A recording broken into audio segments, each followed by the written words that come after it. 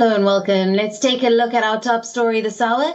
China has reported over 1,000 new COVID-19 infections on Friday, a new record number for the third consecutive day.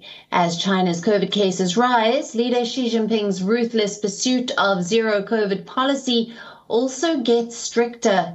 Restrictions have sent schools online, closed many restaurants, and forced employees to work from home. Some reports and social media posts indicate that China is building a quarantine center in the Guangdong province. New images show a vast facility under construction in the city of Guangdong. The city has been the hardest hit by the latest spike in cases. According to reports, the authorities are building COVID quarantine accommodation for 250,000.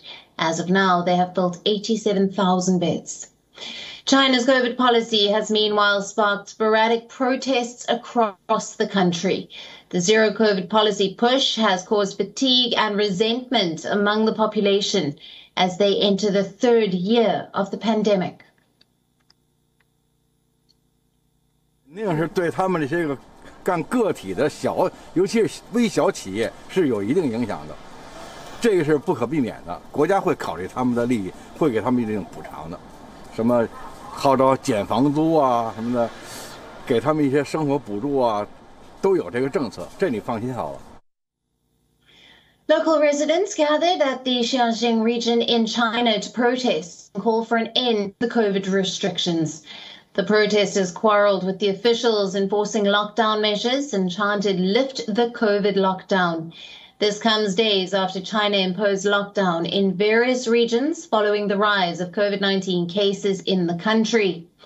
Media reports say the protest happened on the 25th of November, a day after a fire was reported in the same region of Xinjiang.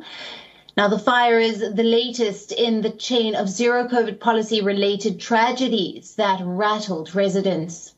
10 people were killed and 9 others injured in the incident.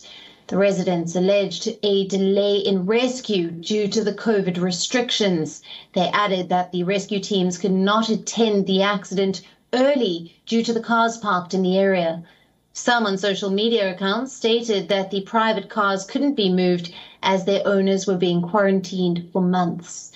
This was the second major fire accident in the country this week, which has left a total of 48 dead.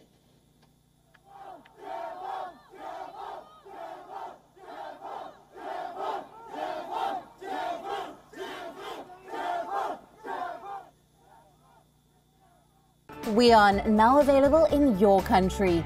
Download the app now. Get all the news on the move.